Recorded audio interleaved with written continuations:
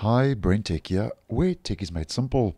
So we have another update rolling out for the Edge web browser for desktop, which Microsoft made available on the 27th of April, once again late yesterday in my region. And if you'd like to double check if you have the update, as always, we head to the menu, help and feedback about Microsoft Edge. And the latest version in build has been bumped up to version 112.0.1722.64.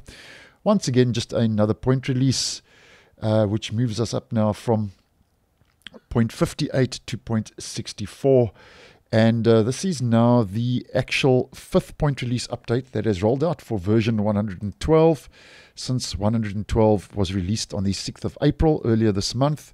And out of the 5-point releases that we have received, this is now the 4th maintenance update, which Microsoft says fixes various bugs and performance issues for the stable and extended stable release. So once again, if you have experienced any issues in the browser, just double check it's up to date, as this update may resolve the issue.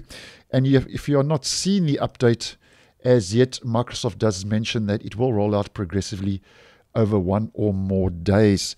Now, with the maintenance update out of the way, something else I've noticed since updating that I didn't see there yesterday, and I've only noticed after this point release update rolled out to my browser overnight, is if we head to the appearance section and we scroll down to where we get all our little shortcuts that we can add to the toolbar in the browser, here is a new shortcut, Learning Toolkit button, which seems to be on a controlled rollout. Now, you may have seen this or you may have not, but I've only noticed this new shortcut button and feature after upgrading to this latest point release update.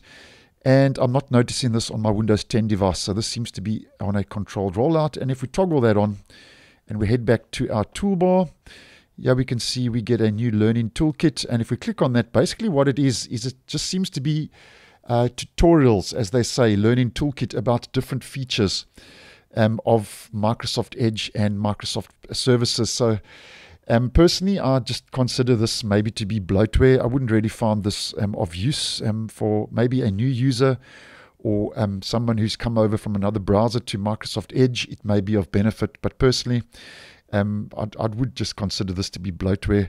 And yeah, you can see you get different tutorials where you can learn more, as they say, about different aspects and components of the Edge browser. So just to basically sum this all up for this feature, yeah, we can see we get Microsoft 365, the Math Solver, PDF Reader, Immersive Reader, Read Aloud, and Citations, which are all bundled into the Edge browser by default. So as mentioned, maybe of benefit if you are a new user to the browser. And then something else just to take note of is we are expecting the next major release of Edge for desktop to roll out next week. So if we head to the calendar, we can expect Edge version 113 to start rolling out from the 4th next week, Thursday, and I would suggest that would progressively roll out into and towards the weekend. So Edge version 113, our next stable release, rolling out next week. So thanks for watching, and I will see you in the next one.